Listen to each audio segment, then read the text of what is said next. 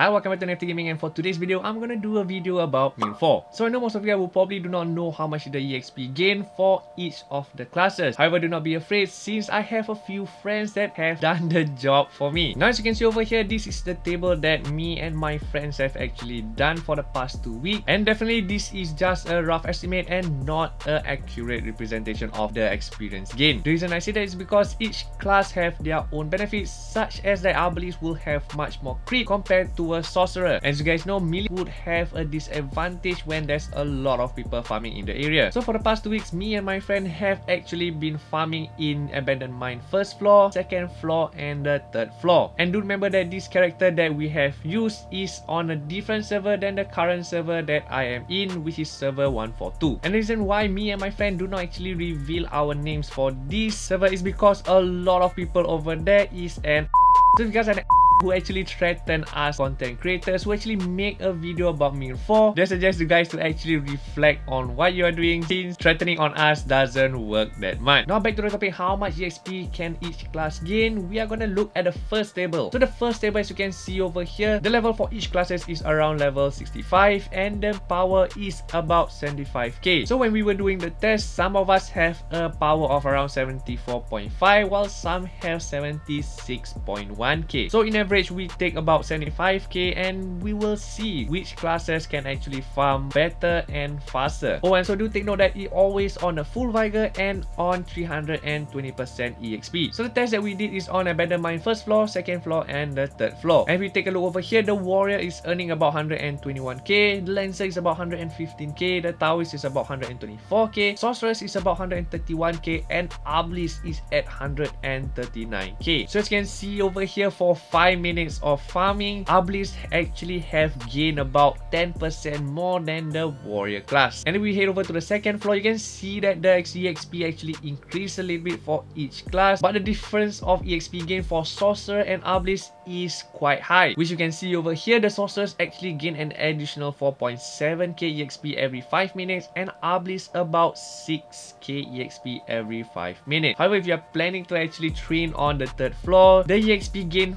for almost all classes actually reduces and is not really a good place to farm. If you notice over the second table, you can see that for a 1 hour farm, arbalist still tops at farming the mobs. And if we turn it with 24 hours, exactly the same with full vigor, 320% EXP, arbalist top it off with almost 42 million EXP every 24 hours that you are able to AFK. So what does this table exactly mean for my channel? If you guys do not know yet, my channel is all about earnings, and this EXP table doesn't seem to correlate with my channel. However, that is not true, since I'm showing you guys which classes is the best for you to farm and get to level 60 as fast as possible. Because once you reach level 60, you can actually mine much more peaceful compared when you are at level 45. So if you guys don't know what is my strategy for Mir4 currently, the strategy is quite simple. I'll try to make every character level 75 in order for me to mine at the Red Moon Valley. And as you guys know, Red Moon Valley do not have a lot of people, and when I'm in the server 42, there's only less than 100 players have reached level 75. So what I'm saying is that once you have a character at level 75, you can basically mine the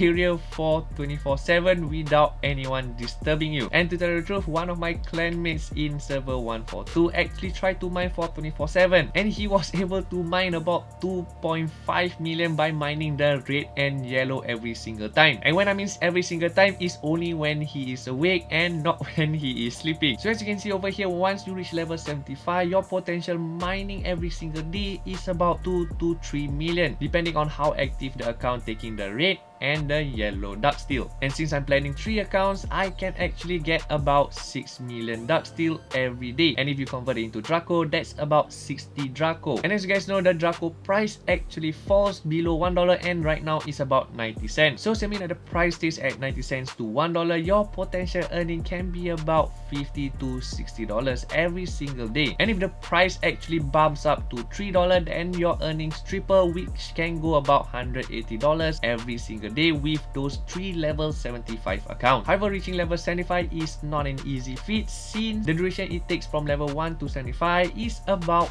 2 months. So my question for you guys is, are you all willing to actually train your character to level 75 and mine for 24/7, or would you guys just rather create level 45 character and start to mine at Snake Pit Valley? And of course, if you love this kind of content, do give me a like and subscribe to my channel. Until then, I will see you guys again the next time.